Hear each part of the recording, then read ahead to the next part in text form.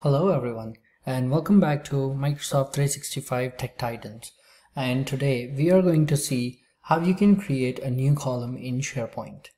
So first of all, what you see on my screen is one of the team. As you can see the team's logo here.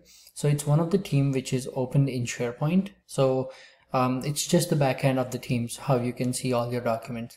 And on the screen here I have a SharePoint location where it says website development, and under website development, under documents, I have a location with all these columns. So the first column, these are the by default columns which you will get from SharePoint.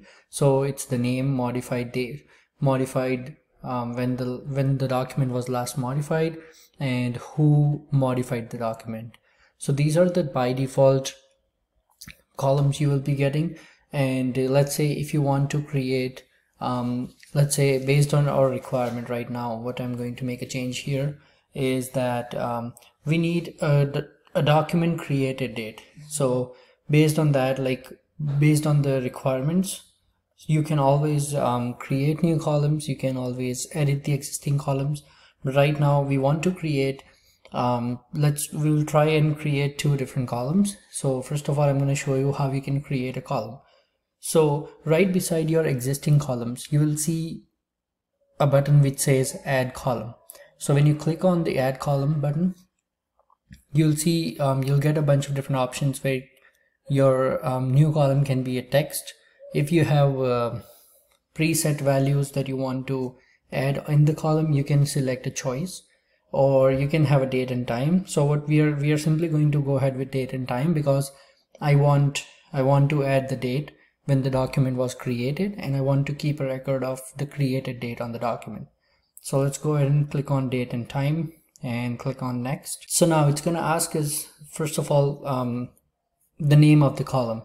So we can name it created date, and you can create on the description, you can type anything. I'm just going to quickly leave document created date, and the type we have already chosen, date and time. This is where if you missed something and you selected a wrong one, you can always go here and you can select the different from here, single line text. So this is the second time you can always edit, and you can choose to include time, and you can I just need the date, so I don't need the time right now. And then you can have a different kind of format here, a friendly format or things like that. So right now we're not going to choose that. Under more options, you can create that require this column contains information. So this is how you can make it a mandatory field, just by clicking that this should always contain. And you can also select if you have a requirement where none of the values should match with each other. So in that case, you can always select enforce unique values, and then this one's going to be by default add to all content types. So this is kind of in the background that this column will be added to all different locations in the same library or site. So click on save, and there we go. You can see the created date here. So now let's say I want to add the value for these two documents. So I can simply click on 2, or let's say 3 of these. Click on the 3 ellipses and properties. Under properties, this is the only column we have created. The others are default, so you cannot change the default columns. But yeah, under created date, you can simply click on this calendar, and it's going to show you when was the document created. So I'm going to put June 1st, 2023. And it's going to save the date like this. So just let's assume that these are the logos I have. So let's say that within my library, all of the different pictures, like any different pictures or logos, they all have a retention of just 1 year. So after 1 year from created date, let's say 6/1/2023. So next year on 6/1/2024, these documents will by default disappear from my library, because I have that kind of retention turned on that only keep the files for 1 year. And these kind of dates always help you in merging, like cleaning up your libraries and straightening up your records. So for example, we're going to see another column. So I'm gonna go ahead and click add column, and this time let's select choice, and under choice go next. You can always select document type, and under description you can simply say type of the document. There we go. And under choice, so now these are the preset values. So under choice, what I can say is it's an invoice, or if the file is a logo, or if the file is, for example, just a document, just a documentation, or probably let's do this briefing note, for example. So I'm just guessing these values, so you can have anything you want. If you want to add choice, you can add a choice, and you can keep adding the choices, like whatever the number of values you guys have. Now someone will say I don't need the color, so what you can simply do is you can click on this value here, and on the right hand side you'll see a color tray. So click on that color tray, and you can always change those colors. You can change the colors to different colors, or you can hit no styles. So this will remove all the colors.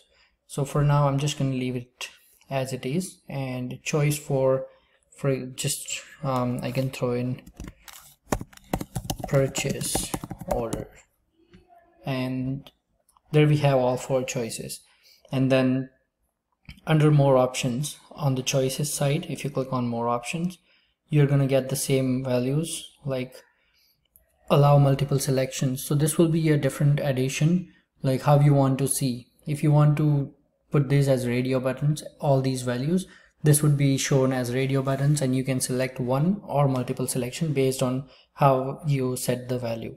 So I'm going to leave everything as default, and if you have a requirement to let the users select more than one value, you can always turn this on. And then enforce unique values is the same as before. So I'm going to go ahead and click on save. There we go. So we have the document type. We don't have anything by default, so I'm just going to select all 3 logos from here, and to go to properties, same way, 3 ellipses and properties. So now we got our document type here, and when you click on the document type, these are the by default choices. So there is no chance of a human error while typing anything. And if in your case you have a basic requirement that you will all the values in the choice or all the values under the metadata is going to stay the same, it's a good practice to always add those values by default, just to avoid some mistakes in typing. So for this I'm going to select logo and click on save. So now we have the document type as logo, and you can always think of that scenario. Once right now I don't have very many items here, and the reason we always try to create multiple columns, or we always try to put in metadata, is really helpful when you have over 100 or over 1,000 files within one library. So right now I don't have much, but I can always show you that how you can play around with this. Let's say you have like 500 files in this library, and you are actually looking for a logo. So instead of keeping to scroll all the way to the bottom and then missing the values you are looking for, you can always right beside the column. So for example, you are in this library and you have a lot of documents and you want to focus on logos. So in that case, what you can do is right beside the column document type, there is a down arrow. So click on the down arrow, and it's gonna show an option saying group by document type. So click on group by document type and just collapse right from this arrow, just collapse all these, and now you can see document type unassigned. So the ones which doesn't have any document type, they are all gonna go under unassigned, but you were looking for logos. So there we go. We have the document type as logo, and now you can quickly find what you were looking for. You were looking for a logo, but there might be 20 logos, but at least you got that sorting out of 500. You have your 20 logos grouped by the document type. So this is a quick way, and once you want to go back, and you can always click on this all documents here and click back on all documents. This is the button where you can adjust your view. So you can always click on all documents, or you can move to a different view from here. So that's all how you can create a new column, and then there are different types of columns. But yeah, feel free to send your questions or any new requests for videos. But yeah, and we'll see you on the next video. Thank you.